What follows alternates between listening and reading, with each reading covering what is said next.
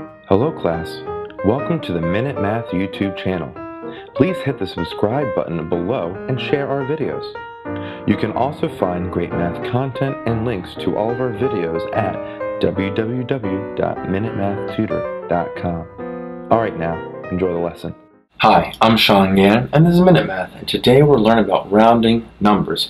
And we'll round each to the place indicated. So, if I was given this number, 1399179, and we're rounding to the thousands. Okay, we're rounding to the thousands, okay?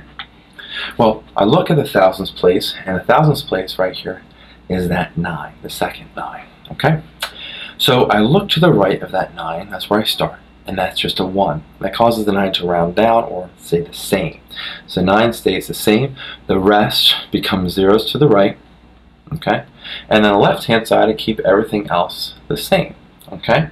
And so now we have our final rounded answer of 1,399,000, and that's it. So, quick recap.